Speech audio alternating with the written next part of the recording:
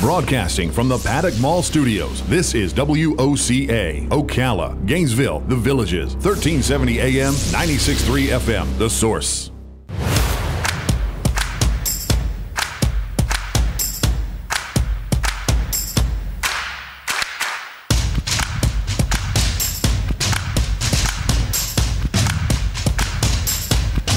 All right, 24 minutes before 11 o'clock. Thank you for tuning in. You know, we toss words and phrases around that we've learned from other people, and sometimes we don't even know what we're talking about. What do you think an autoimmune disease is, Robin? I mean, we sort of kind of know, right? Yeah. What is your immune system? How do you fortify your immune system? A lot of the things we say we get from advertisements, right? Yes. Let's learn a little bit about what this thing in our bodies really is that keeps us healthy, or supposed to anyway. The next book we're going to talk about is called An Elegant Defense, The Extraordinary New Science of the Immune System, A Tale in 4 Lives, and this is getting rave reviews. It's currently #1 in biology on the Amazon listing. It's also, #2 in immunology, #2 in biology in the Kindle store, and #3 in immune systems in the Kindle store. Matt Richtel is on the phone. He is a Pulitzer Prize-winning journalist. He's a reporter for the New York Times, a contributor to National Public Radio's Fresh Air and the PBS NewsHour, and it's an honor to have him on AM Ocala Live. Matt Richtel, good morning, sir. It's an honor. Good morning. Good morning. The honor is mine. I'm so privileged to be on your show. Thank you. Well, thank you for saying that. You know, it is one of those things we wonder about. We always think that we protect ourselves just naturally, and sometimes it doesn't work. It goes awry, right? Yeah, I mean, the immune system turns out to be an incredibly complicated network system inside of us. And what's so extraordinary is that we really have made huge strides the last couple of decades in understanding it, and that is changing how all of medicine works. So we are at this remarkable inflection point where a lot of medicine is beginning to curve around the new definition of the immune system. Do the medicines that we've developed in the last few years complement the immune system or work instead of the immune system?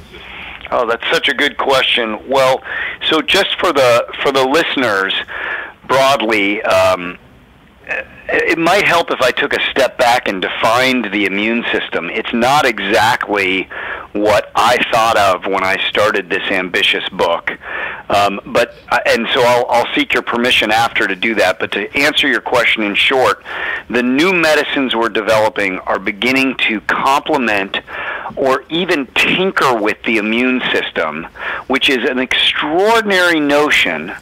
We are actually monkeying around with this sophisticated system on the molecular level to preserve health and lengthen life. See, I wondered about that because I wondered sometimes if it wasn't, not to be so corny, but almost like Star Wars, like the Force is with you. It's always been there, but maybe it needs a little help. Yeah, well, the Force is with you. The Force is exceedingly powerful, and the Force sometimes doesn't work enough and sometimes is overpowering. So you've got this system inside of you that more than anything else wants to be in balance.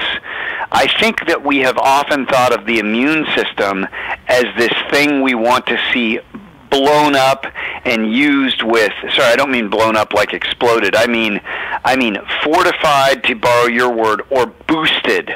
But actually that's not really so.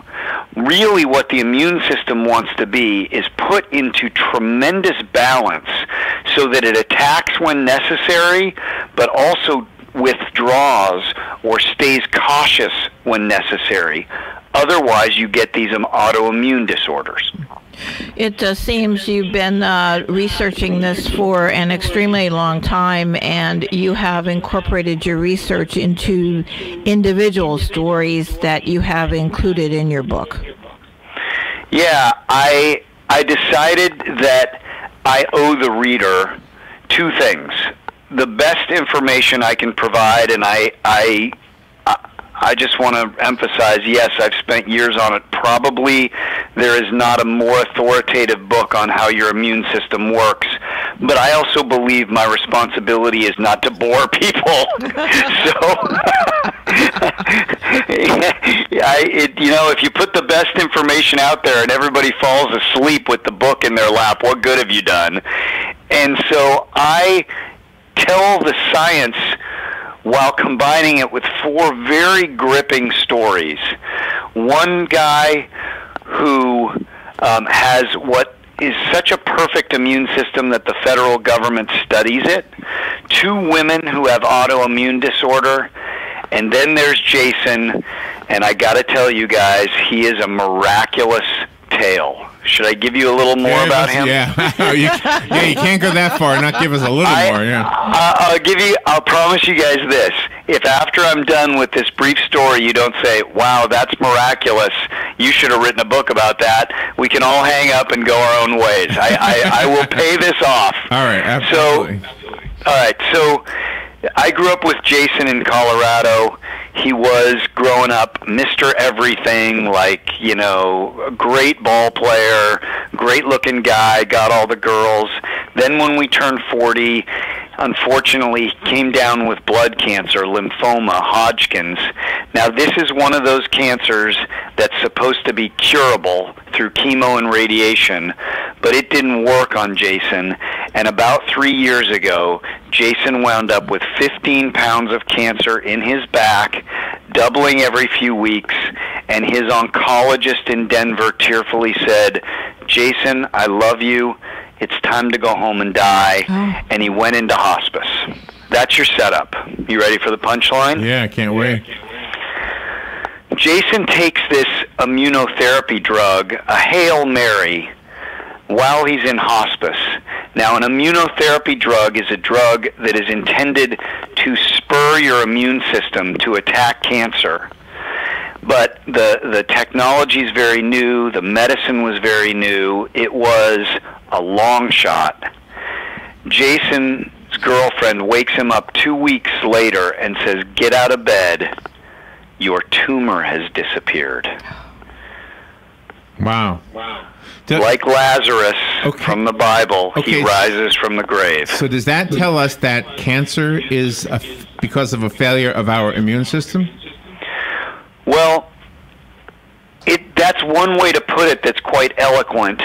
The only reason I'd pause is it's not so much that your immune system is failing, but rather that cancer can play a trick on the immune system and cause it to pause or to ignore the tumor as if it were our normal tissue.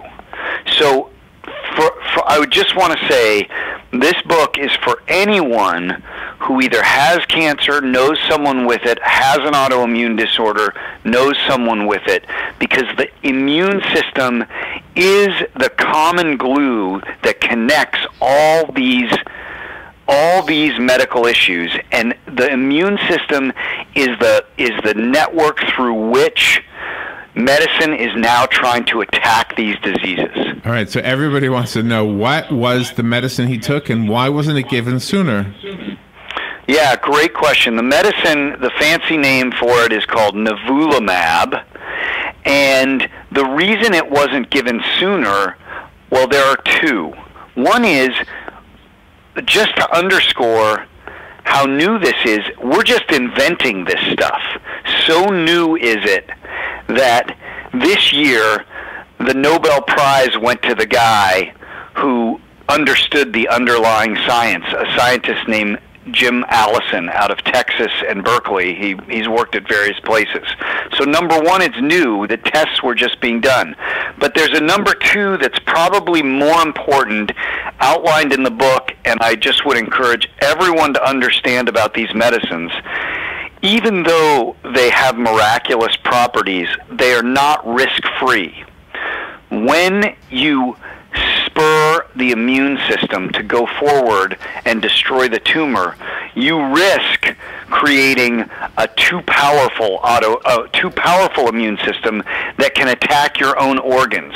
So it must be used cautiously, under the right circumstances, eyes wide open by patient and doctor. So somebody with an autoimmune disease would not be helped by this, or they would?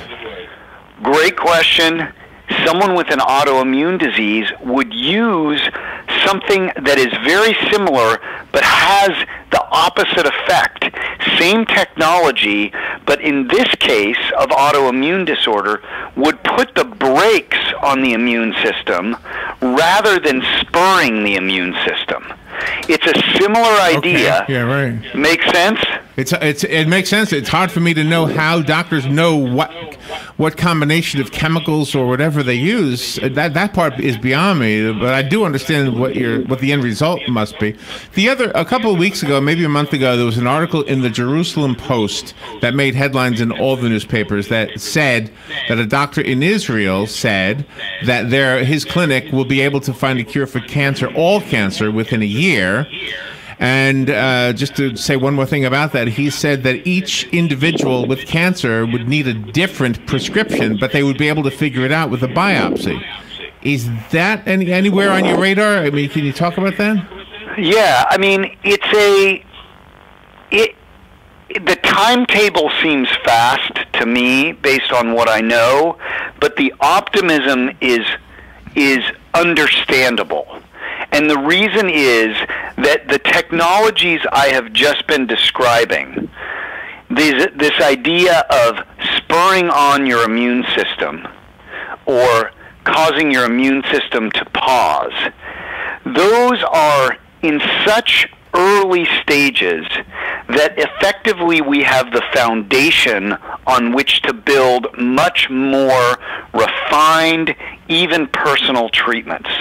To say that it will happen within a year sounds like a good way to get you to call his clinic and sign up. Yeah, right. That's what I'm thinking. Yeah. But I mean no insult to him. I just mean this is very serious stuff that very, very brilliant scientists are trying to figure out right now, and I just wouldn't want to overpromise people. I do think there's tremendous room for hope.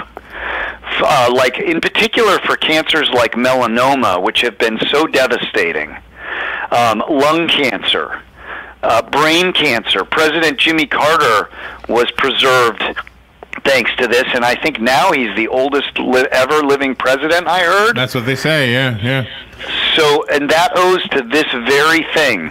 So, again, for readers, it's all in the book to understand how this works and ask the right questions. And do you also think that because the length of life now is a lot longer than before, that sometimes people take it for granted and they don't do regular maintenance on their bodies, like walk and things, and then all of a sudden their bones and arteries begin to deteriorate? One word, sister. Amen. we know that the way to preserve your immune system and keep it in balance, I keep using that word, is through the basic habits and discipline that we were always told. Rest, keep the stress low, exercise, get your exercise, eat well. But I want to say something really important about this. These are not just words. They're not just ideas. They are backed by extremely powerful science. And again here, I mix the stories to keep the book interesting with an explanation of that very science. Learn why that is important, and I think it will help you to keep up the discipline to do the basic habits that preserve your health and longevity. We speak to a lot of authors, and the advice to authors is to begin your book with a sentence that will make the reader want to read more. I want to read two sentences from the first two sentences of chapter 3. Ready? And then you take it from there. Robert T. Hoff became an immune system marvel on Halloween night of 1977. He was dressed as a mummy. Tell us the rest of that story. Wow, I'm intrigued. Will you read that to me before I go to bed tonight? I want you to tell me. What is that? What happened there? Okay, so this is, I mentioned that there are these 4 characters in the book, and Bob Hoff is extraordinary. He, on Halloween night 1977, he got HIV, the parasite, the virus that causes AIDS, but since 1977, he has never gotten AIDS and not had a symptom. Now, it's hard to put that in any context, but I will try. He walked right through the middle of the Black Plague unscathed. So remarkable is his immune system's response to this otherwise deadly death sentence. I realize that's redundant, but HIV at the time was a death sentence. And yet here's a guy who the federal government discovers is impervious, does not get sick. Now, Robert Hoff goes to this very extraordinary building called Building 10 at the National Institutes of Health, where they study his immune system and ask, what is it about this guy? What can we learn from this guy? And now it turns out a few others like him who have a marvelous system able to parry HIV. That is amazing. So when we study other people, that's one thing. The book also talks about studying animals. Yeah, this is a tried and true aspect of science, and for many, many years, it was mice everywhere, mice, because they're frankly easy to do tests on. They are there are many of them, and we learned a lot. But now we're beginning, because we understand the mechanisms better, we're not so much experimenting on humans, but we're able to put the learning into humans. I do want to say one of my favorite chapters in this book has to do with experiments on rabbit and fever. And it was done again at the National Institutes of Health, where an amazing researcher and doctor figured out what causes fever inside our body and how it works and what it is, and he did it using lots of rabbits. He said, oh my gosh, I was covered in rabbit goop for years. Oh my God. It required using a rectal thermometer to figure out the temperature. Oh wow! Now we've always heard that the rise in temperature that we call fever was our body fighting off whatever was inside that needed to be killed. Is that still true? You know, it's the question I had, and it does not appear to be true, at least as I understood it. It's not that you're burning out the bug. It actually appears, and this is so important, it's so interesting that we've learned this stuff, because it helps us understand how to treat ourselves, how to behave. But it looks like fever is an environment where certain immune cells work better. That's different than, say, frying the bug. And it also appears that fever may be a side effect or byproduct of the immune system working. Why is that important? Well, it tells you that it's okay, if you have too high of a fever, to take some things that reduce the pain and fatigue and frustration of fever, because your body will still go fight the infection. Talk a little bit about psychosomatic things that might happen to us. And was there a study with cadets, 1,400 cadets? Yeah, so I mentioned earlier the importance of sleep, keeping stress low, exercise. They're all connected, but they're all connected through a particular mechanism in the body, and it relates to the question you asked. It has to do with what happens when we get too much adrenaline going. And are you guys surely know the term fight or flight? Oh yeah, yeah. Absolutely. Yeah. Okay. So it's really interesting what happens when your fight or flight gets going. When your fight or flight gets going, it actually weakens your immune system. Now, why the heck would this be? Yeah, really? Well, if you go back a number of years, let's say 10,000 years, and I don't know, you picture yourselves only hairier. So, Neanderthal, you guys, and you're running across the savannah from a lion. Well, in that moment, your body is firing off these fight or flight chemicals, and the resources in your body, the energy in your body is being shifted to survive this terrible acute threat, but it's shifting resources away from your day-to-day immune function because it's much more important to survive the lion than worry about the head cold. Okay, that makes a lot of sense. Gosh, yeah. Right? But here's the thing. In today's world, when those chemicals fire, the body may not make a distinction between the fact that what you're worried about is, did I remember to pick up milk for my wife and I'm being chased by a lion? Yeah, right. And so keeping some perspective around what the real threat is and using tools, whether it is meditation, prayer, exercise, getting your sleep, because sleep turns off that adrenaline network, will actually keep your immune system fortified. Extremely important. Again, it's in an elegant defense, all the science. I think it wasn't that long ago, correct me if I'm wrong, where we finally figured out that the immune system actually does have a relationship with cancer. It seemed like once upon a time we didn't think the two were connected. It was two different things, but now it seems like we understand that better.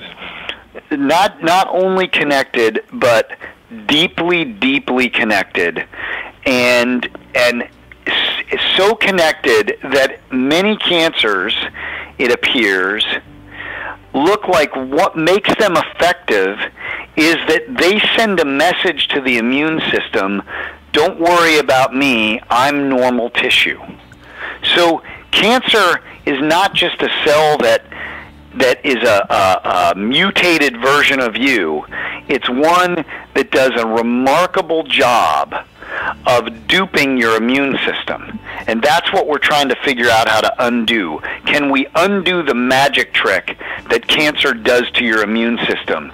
That's the dance we're trying to intervene in. Matt, you have given us an amazing interview. Thank you so much for taking time to spend with us. I have a copy of the book. If I have a listener who wants it, call 622-9622. We'll pick up the phone. One random caller will get it, and the rest of us have to go buy it, including myself. I did find it available on Amazon, and I know you wanted to promote a local bookstore. What's I love your local bookstores. I also know the area because we visit, and there's Barnes & Noble down there, which has been very gracious to the book. Hey, guys, please, if you know someone who wants to understand their bodies, if you want to understand your bodies, I am a very diligent journalist. It's in this book. All right, outstanding. Let me, oh gosh, look how many people are calling. I know, it's huge. Let me give the number. Let me give one away. Good morning, you've got the book. Who's this? Hi, this is Garrett, and I want this book. You got it. It'll be waiting for you. Thank you. Thank you. Thank you. So one quick last question. Will the book give me hope if I have cancer? Yeah, the book's going to give you hope. This period of time is going to give you hope. This is a book about hope. Thank you, Matt. All right, we'll be right back. Thanks, guys.